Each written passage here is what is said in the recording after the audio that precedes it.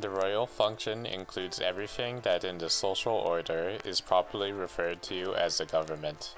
With regard to its regulatory and stabilizing function, it must ensure the maintenance of internal order, and with regard to its function of protecting the social organism, it must maintain outward order. These two constituent elements of the royal power are symbolized in diverse traditions respectively by the scales and the sword. As for the priesthood, its essential function is the conservation and transmission of the traditional doctrine, in which every regular society finds its fundamental principles. The true function of the priesthood, then, is above all one of knowledge and teaching, and its mission is not only to conserve it integrally, but also to communicate it to all who are fit to receive it, to distribute it hierarchically, according to the intellectual capacity of each. All traditional doctrines, whether Eastern or Western, are unanimous in affirming the superiority and even the transcendence of knowledge in relation to action. The hierarchical difference between the priesthood and royalty lies in the fact that the priesthood receives its power directly from the source, whereas royalty can receive its power only through the intermediary of the priesthood. This hierarchy is shown in the parable of the blind man and the lame man. We should note that it is the blind man who plays the leading role in the association of the two men, and that his very position, mounted on the blind man's shoulders, symbolizes the superiority of contemplation over action, a superiority that Confucius himself was far from disputing in principle, as is shown in an account of his meeting with Lao Tzu, in which he admitted that he was not born to knowledge. We must note in China the distinction between Taoism, which is a purely metaphysical doctrine, and Confucianism, which is a social doctrine. Both proceed from the same tradition, and correspond very exactly to the distinction between the spiritual and temporal. The same thing was taught, even outwardly, in the Western Middle Ages. Indeed, St. Thomas Aquinas expressly declares that all human functions are subordinate to contemplation as their superior end, so that when considered properly, they all seem to be in the service of those who contemplate the truth. In order to subsist, temporal power needs a consecration that comes from spiritual authority.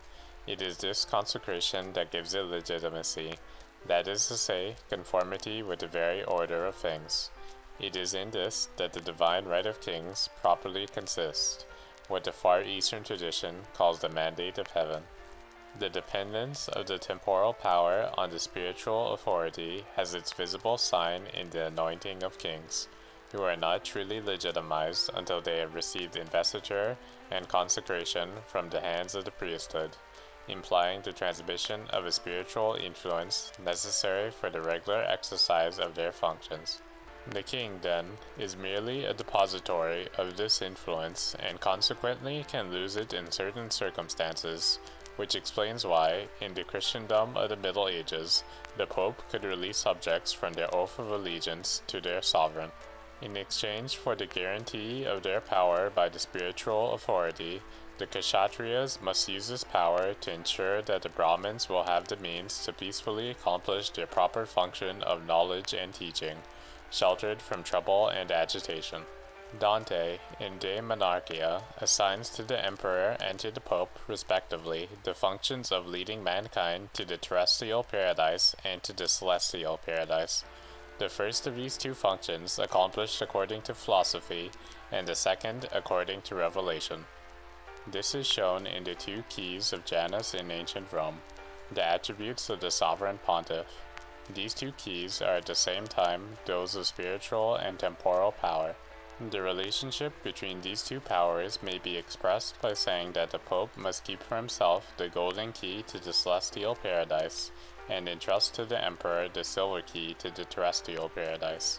And, as we just saw, the symbolism of the second key is sometimes replaced by that of the scepter, the insignia belonging more particularly to royalty.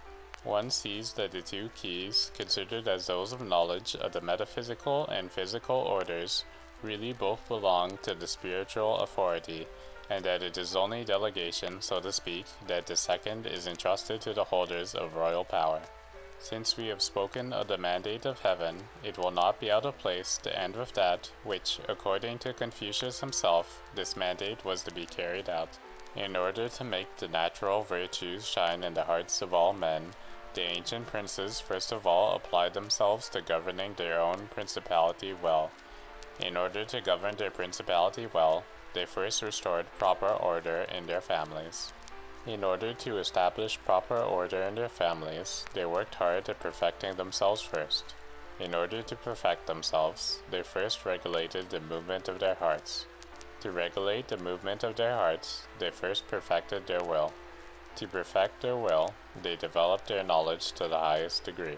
One develops knowledge by scrutinizing the nature of things. Once the nature of things is scrutinized, knowledge attains its highest degree. Knowledge having arrived at its highest degree, will becomes perfect.